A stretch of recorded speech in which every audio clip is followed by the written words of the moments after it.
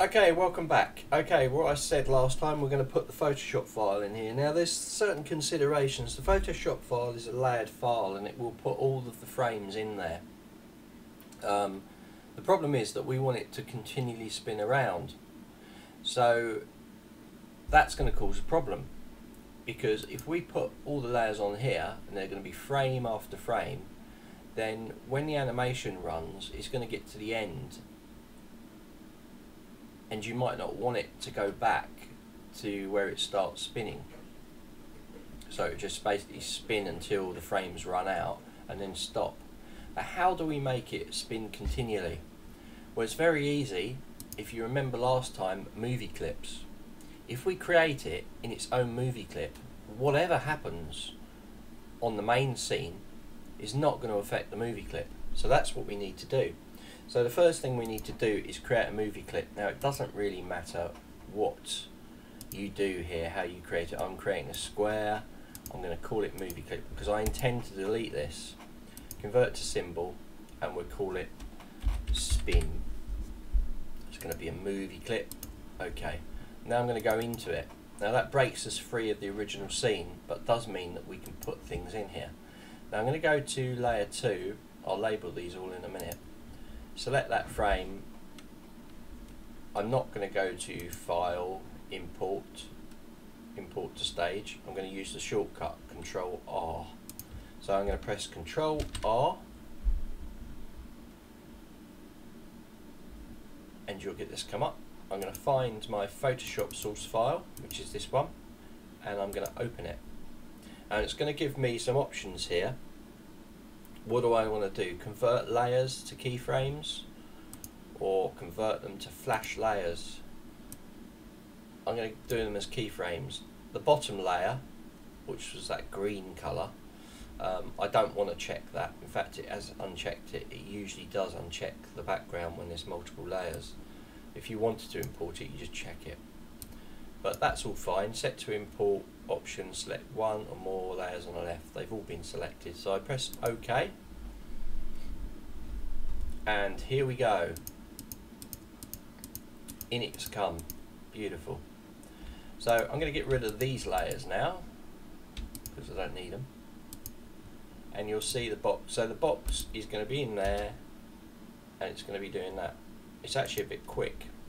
Because it's a bit quick, I'm going to just slow it down a bit by putting 3 frames for every one.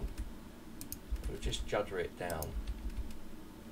We will use these techniques to create more interactive features, like you mouse to the right and it spins it to the right, you mouse to the left, it spins it to the left. But for now, I'm just going to increase these frames and have it rotating. Remember, we're building on each thing we learn. So every time we repeat something, we're expanding on what we learned before. So we created a movie clip before.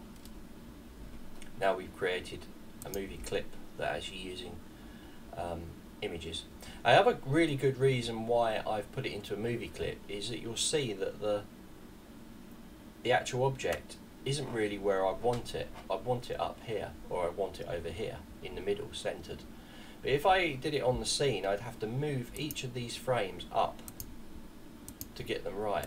Because if you see, I'll take that one, move it up, and there you go, it's dropped out of position. So creating a movie clip means that everything's in exactly the same position, and it'll also, see, that's moved out now. I mean, if you want to move it back,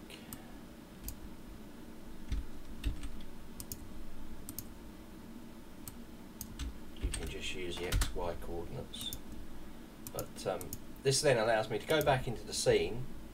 I see it there, and I can do this, and it's a movie clip, so the whole thing will turn. So that's good. We've created that in there.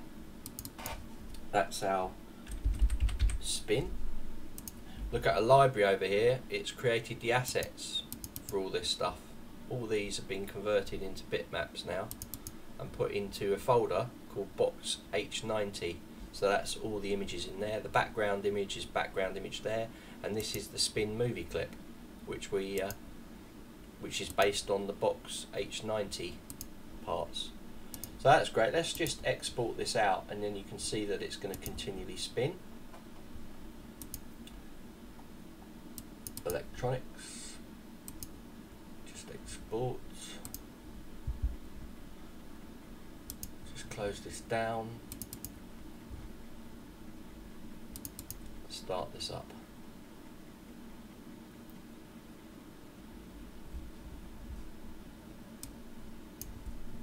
There we go.